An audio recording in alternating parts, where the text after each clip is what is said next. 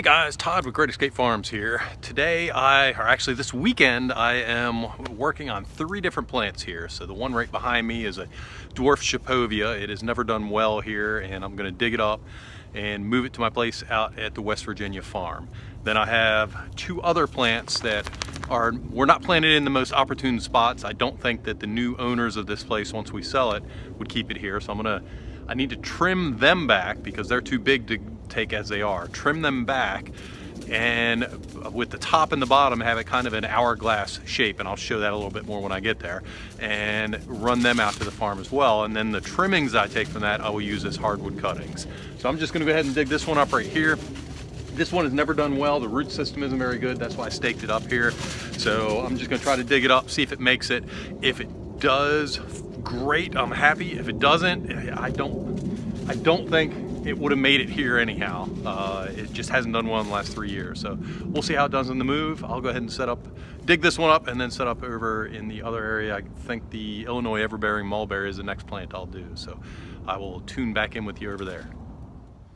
Okay, I'm set up at the next one. This particular one is an Illinois Everbearing Mulberry, and you can see it is quite tall. So what I want is an hourglass shape. So it's going to have roots that are out like this. It has the trunk that's going up, and then it's going to spread out on the top. So I want the hourglass shape, and I won't know exactly how much to trim off the top until I dig up the roots. But if I leave too much on the top and don't dig up enough roots, it'll stress the plant and it will die. So I want to get as close as I can to an hourglass shape, and like I say, I won't know exactly what I have until I actually dig this up, but for the most part I'm going to go ahead and trim a lot of this off right now. And again, these trimmings will actually be used for hardwood cuttings for later this year. So let me go ahead and get to digging. Well, I have to say I am completely worn out, and this is nowhere near hourglass shape. You can see the ball here is a lot smaller than what's up on top. I can do a little more trimming up there, but I think I'm getting a little older than what I think I am. So I'm just gonna have to trim that back a little bit and hopefully save it. Again, it would have got cut down here anyhow from the new owners of this property just because of where it's at. So it had to come out, and hopefully it will survive. If not, let me pan over here. I have a lot of cuttings that I can do some hardwood cuttings on and hopefully get some, and I'll figure out what rootstock to graft it on, and if I can get some growing, then I have plenty to graft. If not, I'll just have to buy another Illinois Everbearing Mulberry and go from there.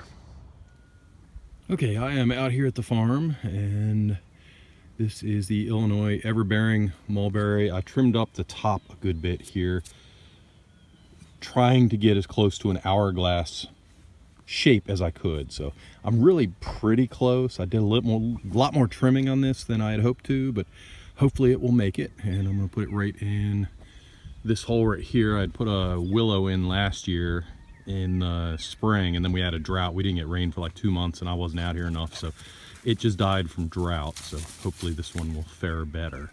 So that's the hole it's going in. Oh, I had said earlier on in this video yesterday when I started taking it, I was going to bring 3 plants out. This one right here about whooped my butt, so I only ended up getting 2 of them out. Next time I come out, I'll get the 3rd one out. So I just have this one and the Shapovia that I'll be putting in today. So this one's going in first right now.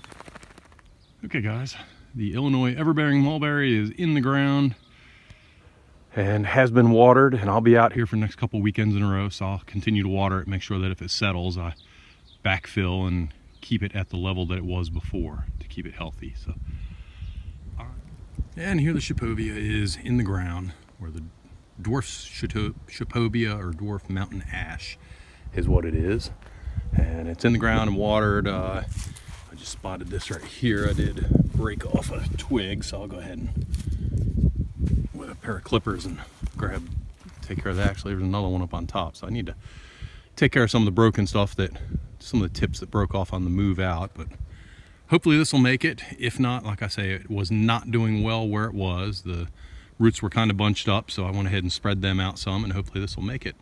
So that's it for this video. Thank you very much for watching. Please consider subscribing to our YouTube channel, and also check out our blog post on greatescapefarms.com. Thank you very much, and have a great day.